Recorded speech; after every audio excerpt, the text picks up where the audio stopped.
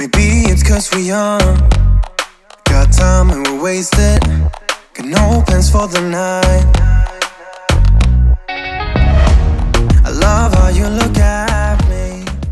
So this is going to be the easiest tutorial ever. I'm only using 3 eyeshadows and they're all from this Tarte Tartelette palette.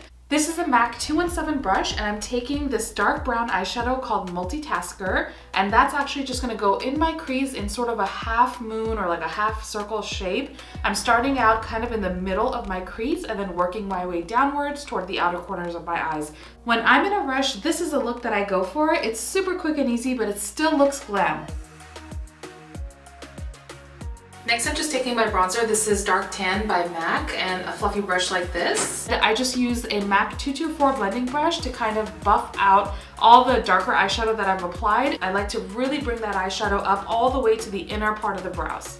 The next eyeshadow that I'm using is called Force of Nature, and it has like a cool tone to it. So I'm only applying this on the inner third of my lids, and you can see it's just like a matte, kind of a vanilla colored eyeshadow. If you don't have this palette, you can always use any dark brown eyeshadow that you have. You can use your bronzer as your transition color, and then for this color, you can actually use a face powder or any pressed powder.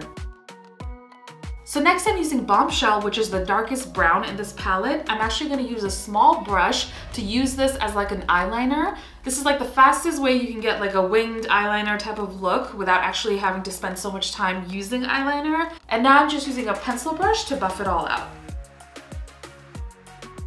So I'm going to do a little bit of eyeliner. This is Benefit's Roller Liner. It's so nice, super dark, and I'm just keeping the thinnest line on the outer half of my eyes. I'm not even creating like a wing or anything, just using this because when I apply my lashes, I want them to have a dark base.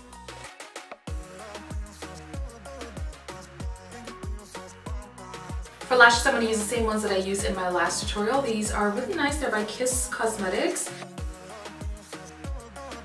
I'm going to tightline a little bit. This is MAC's Feline Eye Pencil. And oh my god, this looks so creepy, but I had to show you guys. All it is lining like your upper waterline, so that's called tight lining. And then I'm also going to get the inner corners. This just makes your lashes like not have any gaps. And once your lash glue dries, I recommend going over it with some more eyeliner just to get any like glue or spots or anything like that that are on the base of the lash. And once these dry, just go ahead and do mascara. I'm going to use Lancôme's Monsieur Big.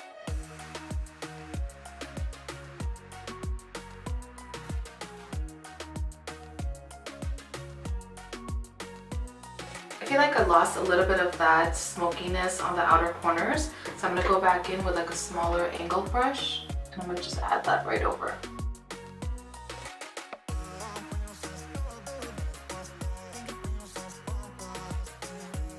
And then with the blending brush, I'm going to kind of go over that eyeshadow a little bit and bring it back into the crease.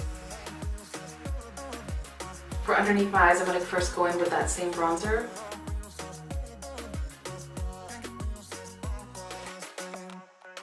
And if you want to elongate your eyes a little bit, you can actually drag the eyeshadow a little bit upwards towards your temples.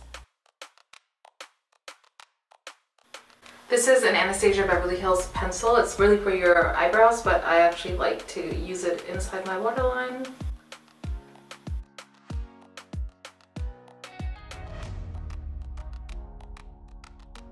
And then I'm taking like a grayish charcoal pencil by Stila and I'm going to put that on the outer portions. So I'm just adding it to the outer and inner third of my eyes, leaving the center blank with that concealer shade. This just gives your eyes more of a doll-like effect and makes them look more open. You can use black for this as well, but I think the gray or lighter brown looks better.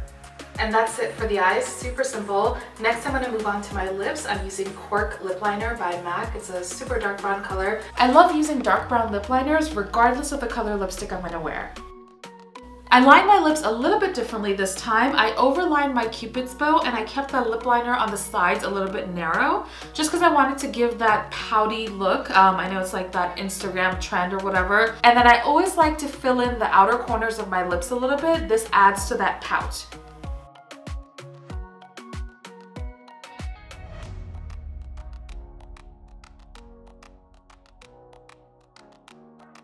And next with a brush like this, I'm gonna go ahead and blend this out.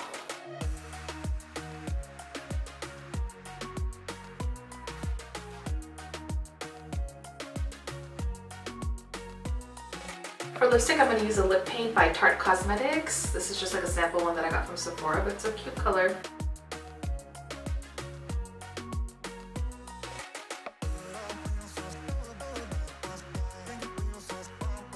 add a little bit of blush. This one is Peach by NYX. I like how this brush is like perfectly shaped. I'm gonna get a bunch of these because they're so good for like bronzer, blush, and all that. I don't want to overdo the highlighter, just a little bit. And of course, the highlighter that I'm using is BECCA's Champagne Pop.